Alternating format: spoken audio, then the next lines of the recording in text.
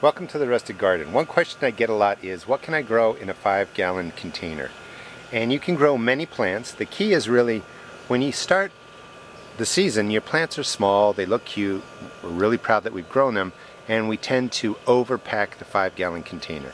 I use typically paint buckets that you can get at like Home Depot or Lowe's. You can also get them from bakeries or fast food restaurants for free, and they are food grade quality plastic. I also get containers from friends that put in trees or bigger shrubs, and I use those. Those are peas. You can get anywhere from 6 to 12 pea plants into a 5-gallon container. Just make sure that you trellis them, and peas grow really well in a 5-gallon container. When you're making the soil, the container soil, the most important thing is to really make sure you have 50% organic matter. I use peat moss. You can use compost if you have it, but you want at least half of your container soil to be something that's going to absorb water. The hardest thing for the containers, for the container plants, is really managing the water. You can definitely grow kale. You only want to put in one plant. That's one plant. That's a Creole collard. You know, when they're small again, you think I could get in 2 or 3 plants, but they're going to get huge. Another kale, a dwarf kale. This is Swiss chard. There are actually probably, I don't know, 6 plants in there, maybe a little bit more.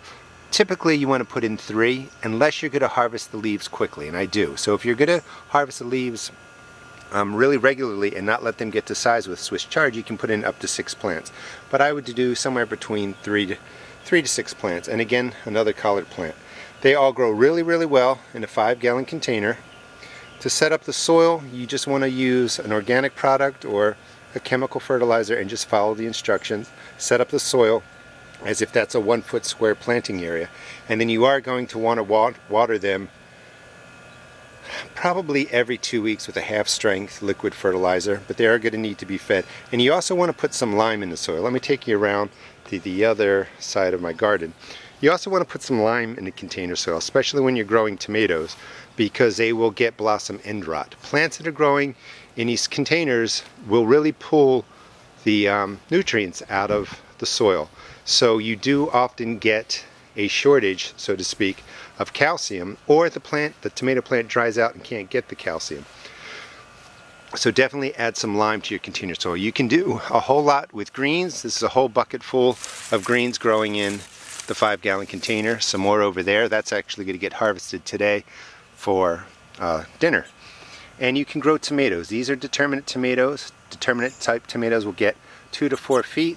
They set all their flowers, set their fruit over a period of time, and then the plant dies out. I've also grown indeterminate tomatoes. They're a little bit harder because you have to manage the water better and you do have to stake them. But determinate type tomatoes will definitely grow in a 5-gallon container. Hope that answers the question of what can I grow in it. It'll give you an idea of how many plants to put into, because you can see how they look when they're mature. Please check out my blog at www.therusticgarden.blogspot.com and also check out my YouTube videos. Thanks.